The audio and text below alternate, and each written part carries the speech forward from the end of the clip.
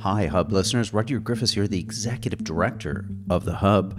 Welcome to this, a special presentation of the Hub Dialogues. As some of you may know, I wear from time to time another hat. I'm the chair of something called the Monk Debates, which is a Canadian charity that sets about to create some civil and substantive debates and conversations on the big topics of the day. As part of my Monk Debate role, I recently had the opportunity to catch up with independent U.S. journalist Matt Taibbi. You may know Matt from his storied career at Rolling Stone magazine, and maybe more recently from his incredible exposés about Twitter. These were the result of something called the Twitter Files, a whole series of documents that new CEO and owner Elon Musk released to a select group of independent journalists, including Matt Taibbi. I just sat down recently with Matt for a far-ranging conversation on the state and future of Twitter, mainstream media, the future of our democracy going into the 2024 election cycle, and caught up with him after his storied performance on the Monk Debate stage last November, where he debated the motion, "Be it resolved, mainstream media can't be trusted." He won that debate with Douglas Murray by an overwhelming margin. Does he still think that mainstream media has a future? What about independent media in an age when Twitter and Substack are going to war with each other? We've got all those insights and more in this special conversation with Matt Taibbi. I hope you enjoy it.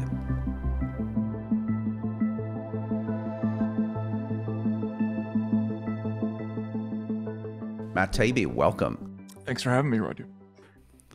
Well, great to be back in conversation with you. We met in person and had a wonderful evening together at Roy Thompson Hall, late November 2022, when you were on stage for our mainstream media debate. Little did we know, Matt, that was a pretty crazy week for you. You were spinning a whole bunch of pie plates, and more than just appearing on our stage alongside Malcolm Gladwell, up against him and Michelle Goldberg from the New York Times, with Douglas Murray as your sparring partner. Why don't you just, as a kind of to open up this conversation with our Monk listeners, why don't you just remind us what was happening that week and what you suddenly got pulled into, literally the moment you got off the Monk stage at Roy Thompson Hall? Well, thanks for the question. Yeah, that week, it was the end of November 2022. I got a direct message on Twitter, basically asking me if I would like to dig into the internal memoranda and emails of Twitter. And in fact, I think you asked the question on stage about that because Elon Musk had mentioned something about material coming out that week, and I had to kind of, play it cool and pretend I didn't know what that was about. I actually deflected the question to Douglas, but I already knew that I was headed to San Francisco right after the debate, and then I was going to have a few days to do the first story. I hadn't actually looked at any of the material yet, but basically the debate, I found out just before the debate that the Twitter Files was going to happen. And Matt, as a journalist, how did you approach this opportunity? Because it's a pretty unique circumstance. You have this company that's been acquired by Elon Musk. It's in a sense been taken private. He clearly has an agenda that he wants to push. How did you engage with him? What were the kind of parameters? And how did you feel in the end okay with putting yourself into the kind of lion's den here with this very sensitive information? We would go into that in a sec, that really, exploded across the mainstream media in the ensuing weeks. Yeah, it's a good question too, because I think it was a unique situation, probably ethically, in journalism. There were so many different moving parts involved, so many different questions that there really wasn't an analog for. So I asked a lot of people for advice about this, but basically, you have a CEO who's coming forward. He's very wealthy, very powerful person, at the time, the richest man in the world. and wants to share the internal correspondence of one of the world's most powerful companies. And you're told that you're going to have basically free reign to look at anything you want, that you can enter any search terms you want.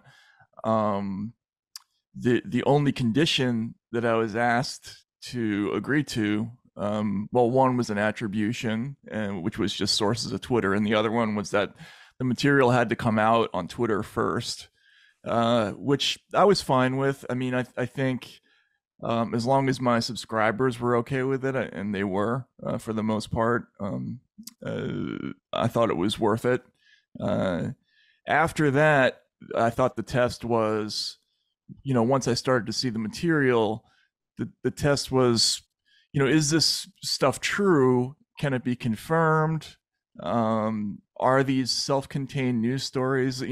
I think what I decided I was going to do was that I was only going to run material that I could independently confirm somehow, and that by itself was a news story, so that there wasn't going to be some kind of additional context that would come out that would completely change the nature of the stories. So, for instance, we found emails about a communication route between Twitter and the FBI and the DHS, and how that worked leading up to the 2020 elections.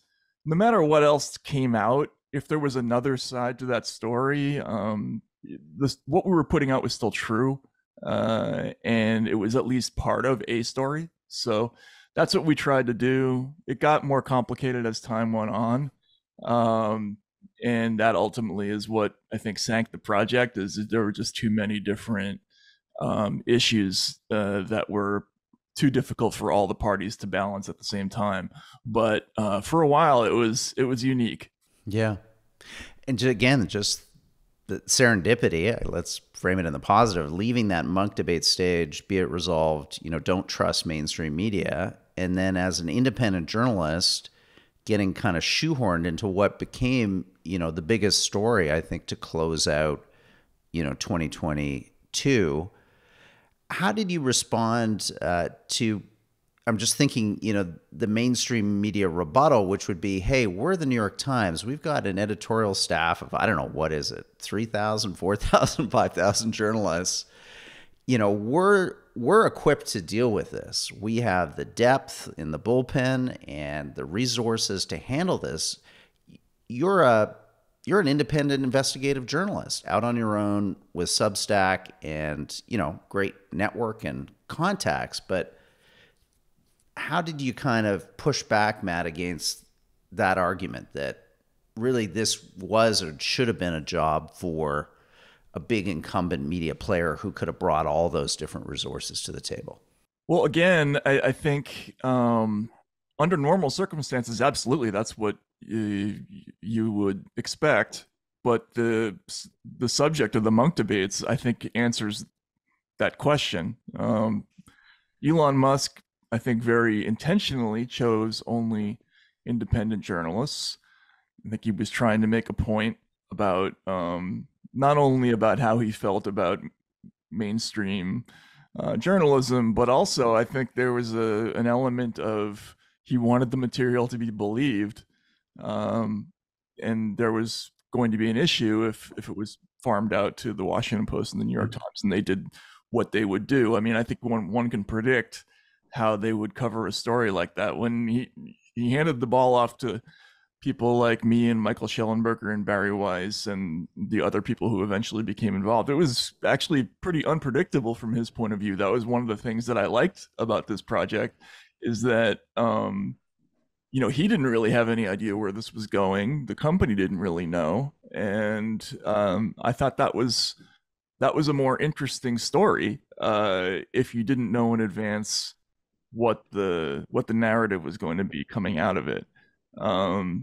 So yeah, and also when the material started to come out, as an investigative reporter, what you're always hoping when you do a story that has some kind of explosive material in it is that the cavalry is going to come and other journalists will come and start digging themselves and find new angles and advance the story forward. But that's exactly what didn't happen with the Twitter files. Instead, they turned on us and turned us into the story and really just attacked the idea of releasing any of this material. And I think that, that there's your answer for why the New York Times and the Washington Post weren't given this story, because they didn't want it. Really, they didn't want it unless they could completely control it. Mm-hmm. Fair point. When you think about, Matt, all those documents that you went through and that you looked at, what would be the big takeaway from the information that you had access to? What kind of concerned you the most? If you're going to put all that together into, an expression of public interest, like what went wrong? And we can talk about solutions later, but I just first want to understand what you think the Twitter files exposed in terms of an urgent problem that somehow at some point we're going to have to figure out. I think the most explosive stuff had to do with the relationship between these tech platforms and agencies like the FBI, the DHS, the Department of Homeland Security, the Office of the Director of National Intelligence, internationally, where we have a story coming out just in today about some Twitter files material about the Australian intelligence agencies talking to Twitter. We saw it from all over the world. There were these enforcement agencies funneling these massive amounts of content moderation requests to these companies, and not just Twitter, like a whole bunch of these firms. And this was done in a way that was increasingly formalized with time. Like there was we worked pretty hard to figure out what the formal line of communication was between all those actors in the United States was. I think that's very concerning, because I think people until recently had this idea that they were looking at some kind of organic representation of reality when they went on to social media. Now we're finding out that it's sort of exquisitely stage managed, that they can dial up the engagement for one account all the way up to everybody sees it, and another account all the way down to zero, and that can be done at the behest of a government. And so there's a lot of issues that are very troubling and haven't really been discussed publicly. So I think all those things are very important. Matt, do you have a sense of why Twitter pre-Elon Musk was just so accommodating to, and we can talk a little about it, not just intelligence agencies, but in a sense, political actors within the White House, within mainline political parties? Did you ever get a sense, is this some kind of dance between the threat or specter of regulation, or what social media platforms would argue is overregulation, versus access? Are they kind of trading on, okay, we're going to scratch the back of your national intelligence agency, but, nod, nod, wink, wink, there's a deal here. There's a quid quo pro. I'm just trying to understand where you think, having looked at all these documents, where the impetus, the rationale for Twitter to do this, because as you say, it's such a distortion of the public image that they project, the sense of a digital public square of authentic conversation and dialogue. They must have known that they were running a risk. Absolutely. It's funny, in August of 2017, we saw that Twitter had been forwarded a paper written by an academic from Notre Dame named Danielle Citron, and it was about censorship creep. And the paper basically detailed the history of how tech platforms like Twitter, Facebook, and Google had been increasingly pressured to accept more and more government content moderation requests, culminating in 2015 and 2016, when, after terrorist bombings in Brussels and Paris, all of the companies got together and they signed, I forget what it was called, it was like an agreement about hate speech that sort of formalized certain rules about content release, and increase the government's role in having a say in what went online. This pattern, was repeated in the United States. One of the reasons they were circulating that paper is because at that exact time, the Senate Intelligence Committee in the US was putting a lot of pressure on Twitter to provide research about Russian bots and come up with certain kinds of numbers about how many Russian bots there had been on their platform. And that was the carrot. They were asked to produce something. The stick was that there was this threat of regulation and taxation that was coming as sort of at the same time. And Twitter understood this implicitly. I tried to sort of show that in a couple of the reports, that this was what was going on internally. The company was very worried about this increased regulation. And you saw at first, they did not want to be partners with the government in 2017. There was a lot of internal tension about this. But within 2 or 3 years, they had given up. And essentially, they had embraced the idea of becoming full-fledged partners with the government, with civil society organizations, and even the news media in this kind of subterranean content moderation scheme. That's just very complicated. And I think it's not where they were intellectually. Silicon Valley was in a very different place 10 years ago. Now they're in this other place. And that was what we were seeing in the documents. I think one of the things maybe that surprised people the most, or at least surprised me, was the extent to which, political appointees, political actors had these special lines of communication into Twitter and were able to, if not, as you say, pull down content, turn those dials on content based on perceived public policy objectives of the government of the day, particularly the White House. What are your thoughts on that? And again, did Twitter try to draw any lines between, let's say, okay, a national security agency, maybe that has, I don't know, some rationale that there's an analyst who's not a politician, who's not a political appointee, who thinks that this information is dangerous or causing public harm, versus, a politician or political appointee pursuing, a narrow partisan interest and then foisting that interest, in a sense, onto the platform to respond to. They did differentiate, absolutely. And that was one of the really interesting subplots of, the documents, or at least what we could glean from them. The Twitter executives, in particular, the Trust and Safety Department, which was led by a guy named Yoel Roth, they were very skeptical, for instance, of the State Department's Global Engagement Center, which was a new agency. They didn't like those folks a lot.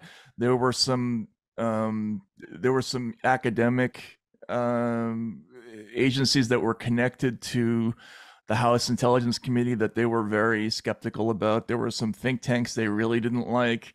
There were some politicians that they, internally were very, they were very exhausted with having to deal with certain members of Congress who had a lot of requests. There was some humor when, there was one senator who sent like a list with, a gigantic Excel spreadsheet with 300 names on it, basically saying, can you take all these down? I mean, it wasn't that overt, but it was essentially what the ask was. But yes, there was a sliding scale of trust. They had a lot more belief and faith in the FBI and Homeland Security. Those were the two agencies that they felt confident in. And in the end, they settled on this system, which I thought was really interesting, which was, if the agencies they didn't like had a request, as long as it came through the FBI or the DHS, they would accept it. And this was sort of the big bargain that everybody came to in the end, which I thought was kind of fascinating, Machiavellian, cynical. Mm-hmm. I mean, there's so many different ways to look at that and parse that. It's just that, but yes, absolutely. They were trying to distinguish it, but as time went on, you see those wrinkles were getting smoothed out. And yeah, that was very interesting. Thank you.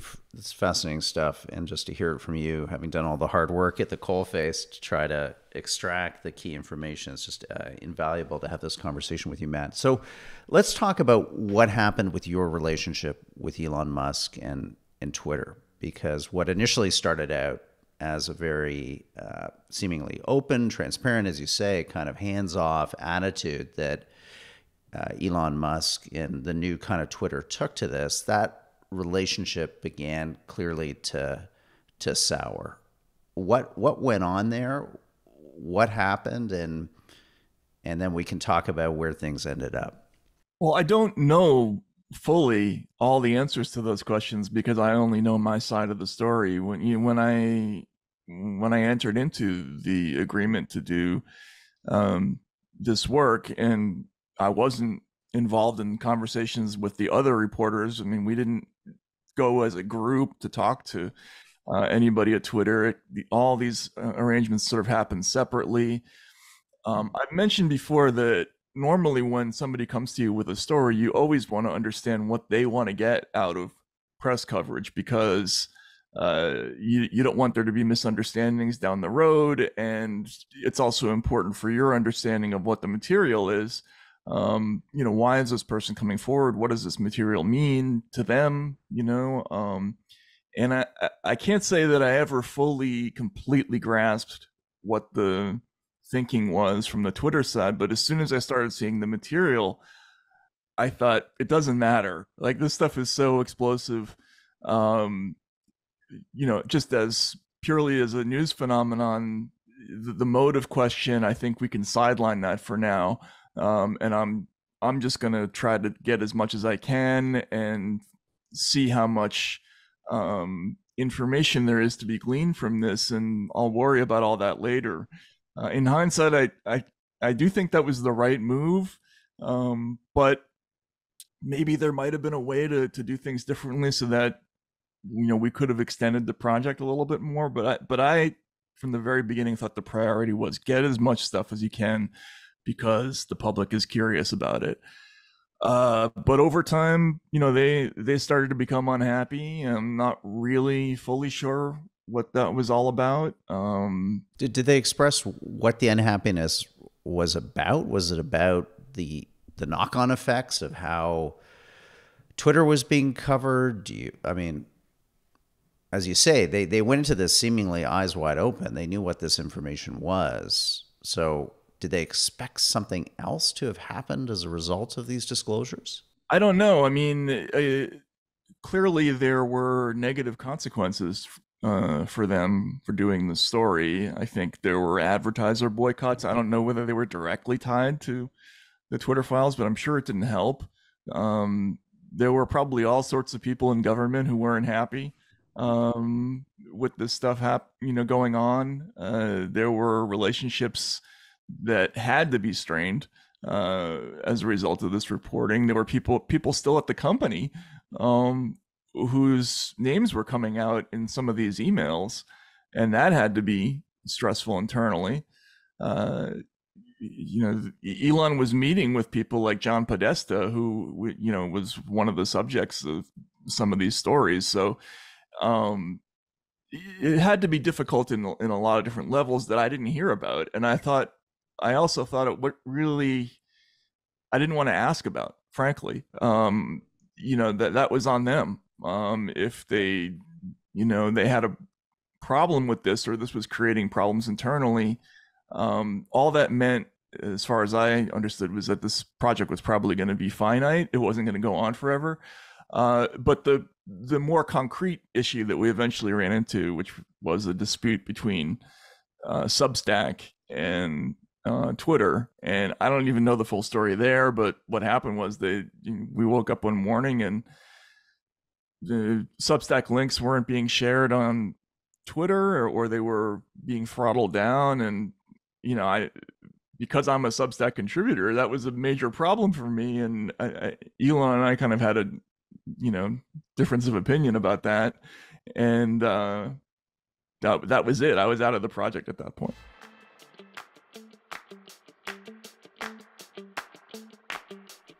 You're one click away from getting access to all the Hub's best analysis and insights.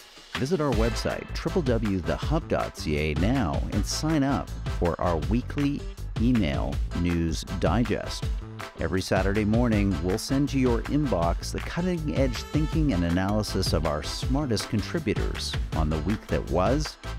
Dive into the big issues and ideas moving the public conversation, courtesy of the Hub. Again, you can grab that exclusive email newsletter right now, free of charge, at www.thehub.ca. Now back to our program.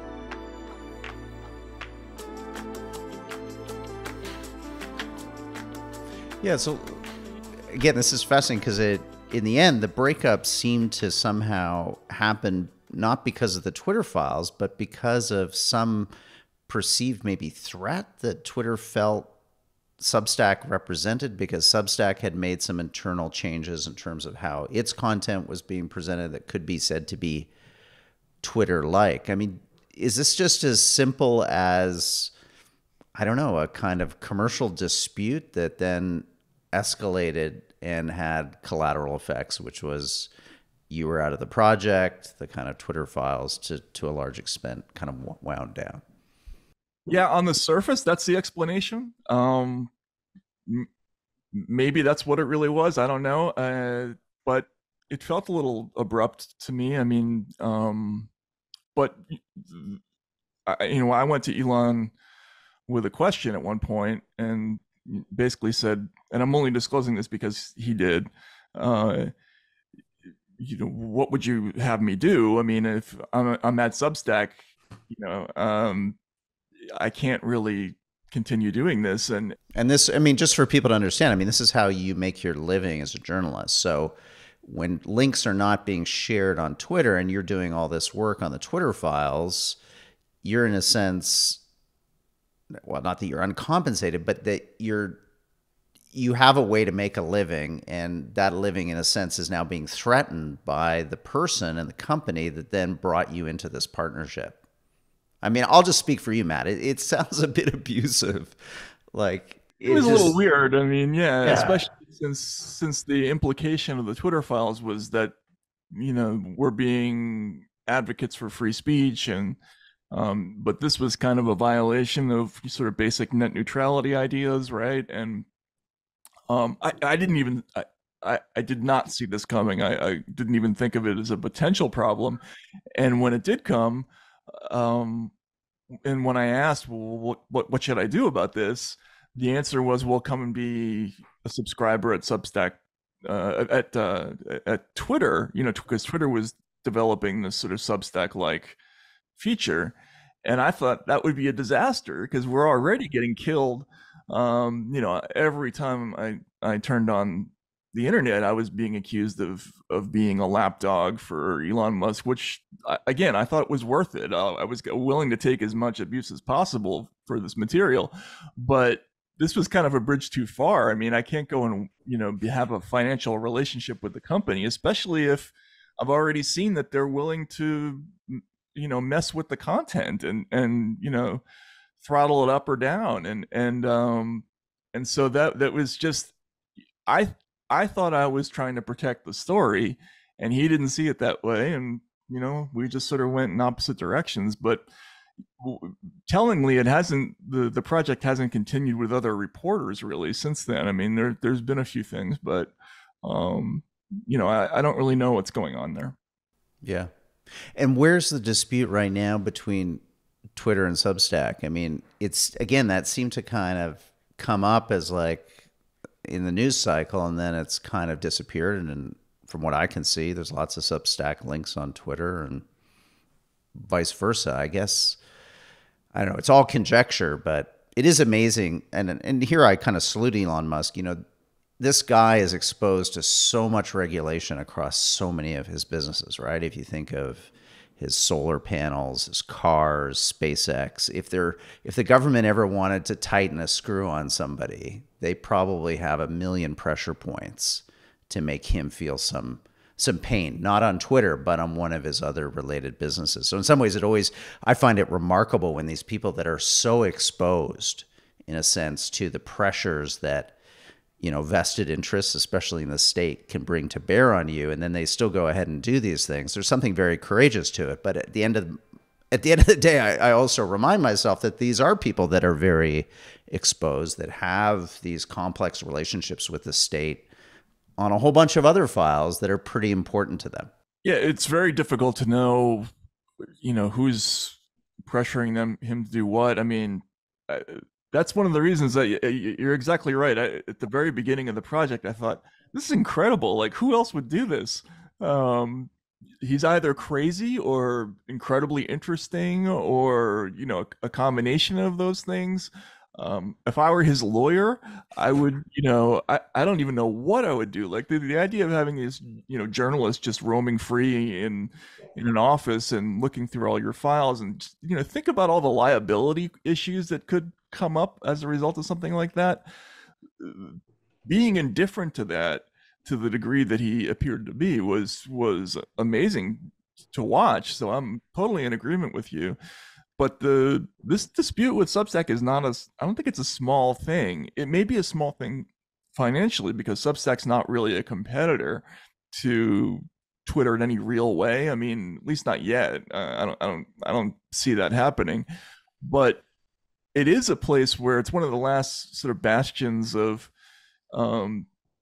independent media, where there's a whole bunch of kind of non-mainstream journalists on this one platform, and a lot of those people were very ardent supporters of the new Twitter and Elon Musk and all that, and they're still kind of being throttled on the platform. I mean, I'm getting complaints all the time from Substack writers about how difficult things are, and I don't know what to think about that.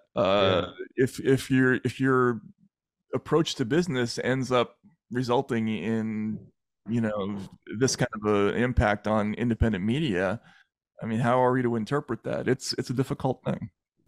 Yeah, well, it's interesting because that's where I wanted to go with you next, because you were back on stage. I'm thinking back to November on our debate on mainstream media, and at that time in that debate, you were good at eliding my questions. Now I understand why, but I was trying to understand and help the audience understand, like, where did Twitter fit on that spectrum itself, right? And I think we all, because of Musk's own seeming commitment to free speech, and then the action, as you say, of creating the Twitter Files project, it seemed definitively non-mainstream. But following the dispute with Substack, the extent to which the Twitter Files gets shut down, I don't know, Matt.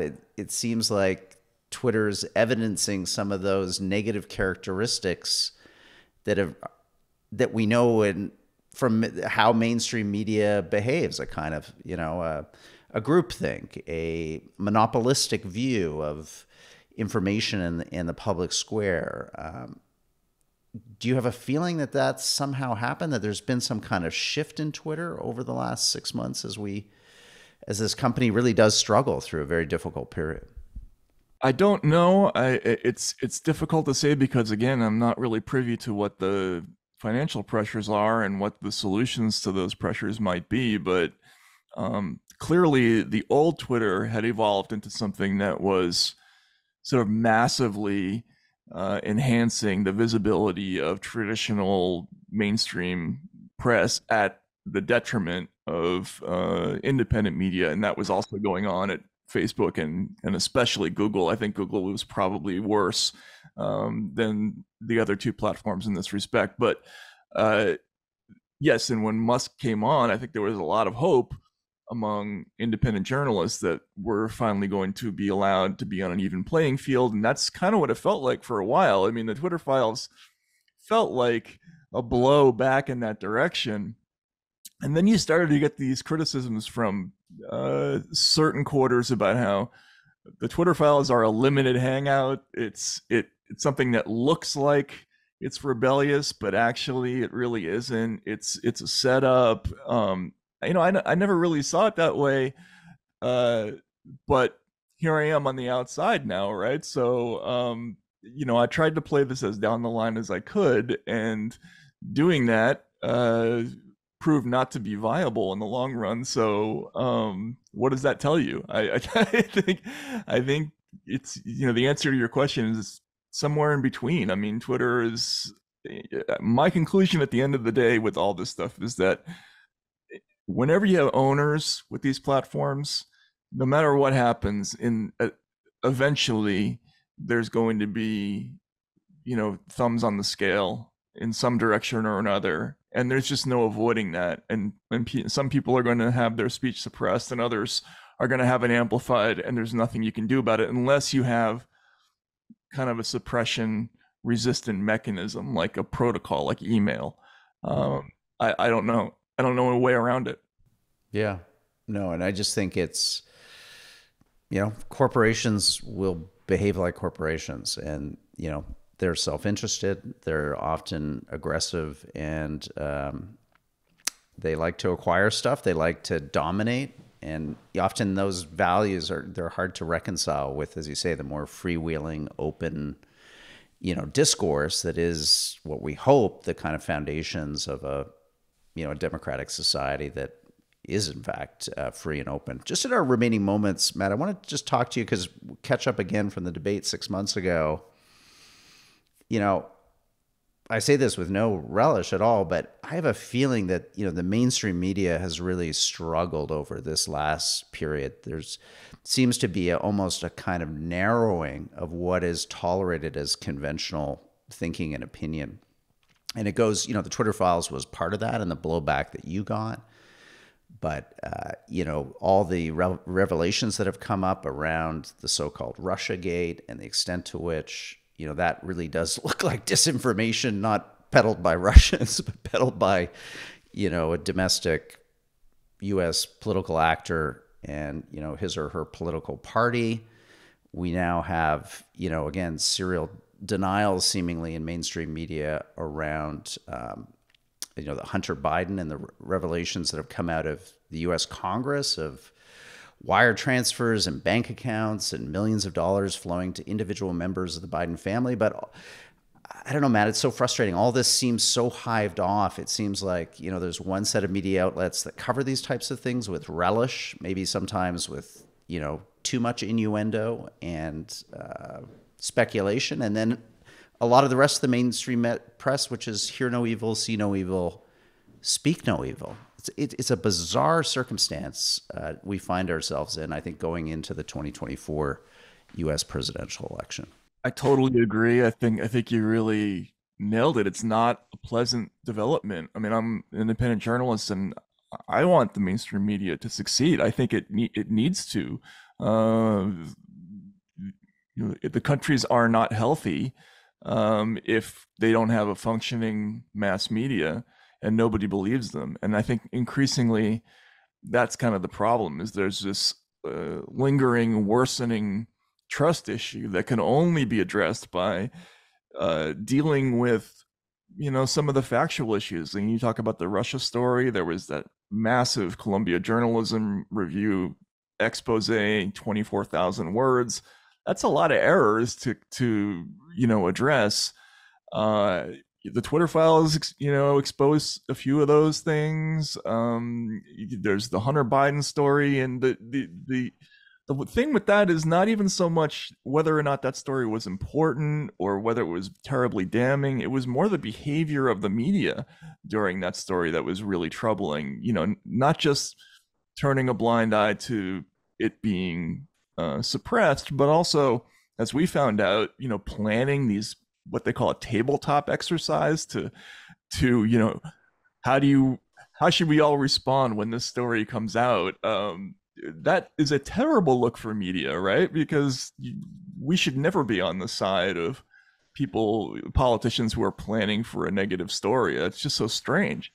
So I think these corporate media organizations are stuck because they have an audience and they know how to retain some semblance of it, but those techniques that they've used to retain that audience have gotten them into so much trouble that the trend that you've talked about in the last 6 months is only going to get worse, I think, until we've seen it, BuzzFeed, Vice. I mean, these big companies are sort of disappearing, and I think it's going to lead to kind of a rethink of how corporate media works. Mm-hmm.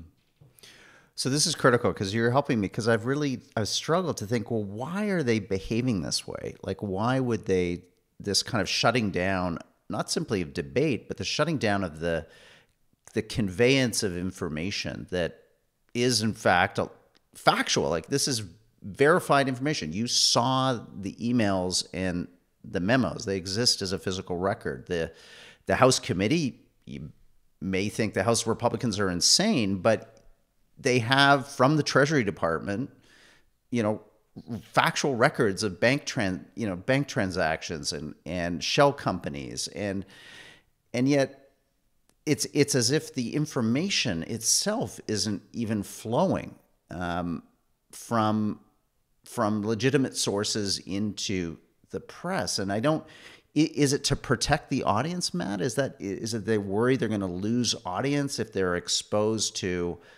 alternative facts that don't conform to their theory of, how the world is? I don't know. I just struggle to think of how journalists can sit there and just ignore facts. I mean, isn't that the whole purpose of journalism? To address facts, to take them seriously, to spend the time and effort to verify them and then bring them to the public so the public can make up their own mind. You would think that would be the purpose of it, but I think they took what was I think a relatively simple job. I mean, the model you just explained, which is we get a bunch of facts, we sort of figure out what they are, we give them to the audience, and then it's up to them to kind of deal with it. That's a hard job because you got to do all the confirming and all the phone calls, but conceptually it's not that difficult. But they massively complicated it by creating this new revenue model, which is this sort of audience optimization form of media, where you've trained an audience to expect a certain narrative and to expect that they're going to be told a story that is consistent on a day-to-day basis. The Republicans are the bad guys, the Democrats are the good guys, and that's the angle from which we're going to approach everything, more or less, right, from certain media organizations. So even the story you're just talking about with, the House committee and the financial transactions, the New York Times did that story. They got a lot of those facts in the story, but if you look at the headline, it's something like House committee finds no wrongdoing, right, by President Biden. Right, yeah. That's not the point. There's 11 family members, including grandchildren, that have received hundreds of thousands, possibly millions of dollars of cash transfers. Yeah, but they clearly felt pressure to present the information some other way.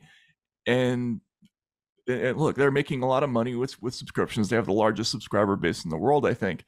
And so that works for them on some level. But at the same time, while you're doing that, you're also alienating this, other potential audience base. And I think it has this downstream effect where people eventually they start comparing notes, and there reaches a critical mass where audiences, just even the ones that like you, they stop kind of believing in you deep down inside. And that's a terrible place for the press to be. I mean, once you lose trust, it's over. I mean, it's like a run in a bank. I mean, it gets wiped out in a second.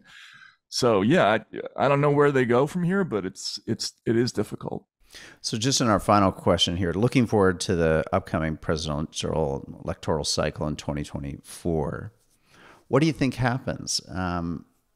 Is it just, as you say, this declining trust, a public square that's either rife with disinformation or the absence of facts because people are living in these hermetically sealed truth bubbles, I don't know, on either side of the ideological or cultural divide? And then independent journalists, as you say, a lot of them at Substack, increasingly under pressure from possibly, predatory, marketing practices by the platforms. I don't know, Matt, it starts to get pretty grim here. Like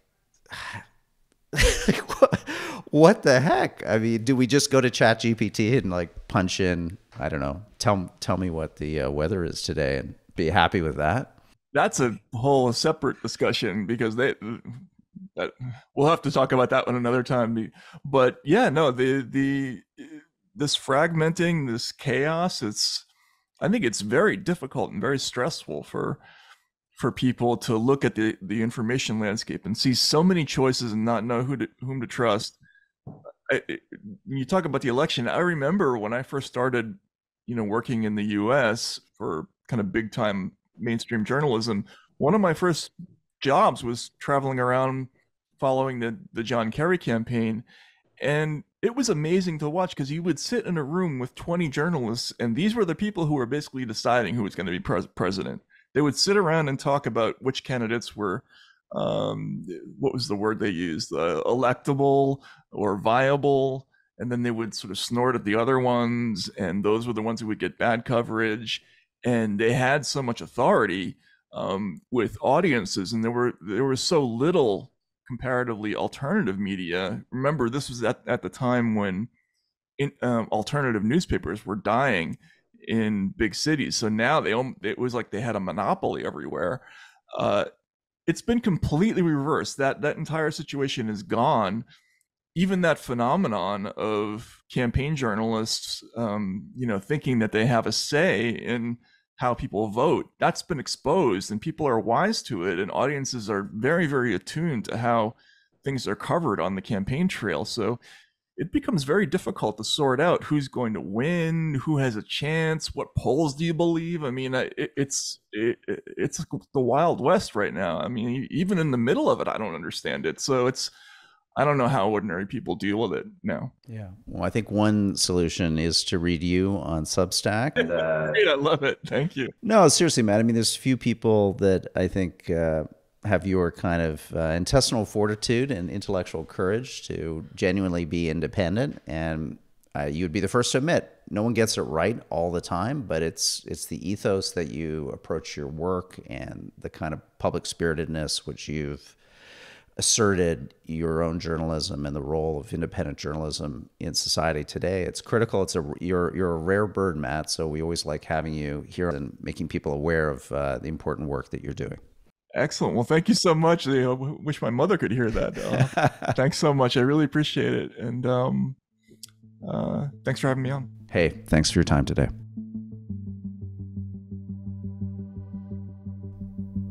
Thank you for listening to this episode of the Hub Dialogues, brought to you by The Hub, Canada's leading source for analysis and insights on public policy. We hope that you've enjoyed this episode. Please share your favorite Hub podcasts with friends and family, and subscribe wherever you get your audio online. We also appreciate your ratings and reviews. I'm the Hub's Executive Director, Rudyard Griffiths. This program was produced and edited by Amal Atter Guzman. The Hub podcasts are generously supported by the Ira Gluskin and Maxine Granovsky Gluskin Charitable Foundation and the Linda Frum and Howard Sokolowski Charitable Foundation. Thanks for listening.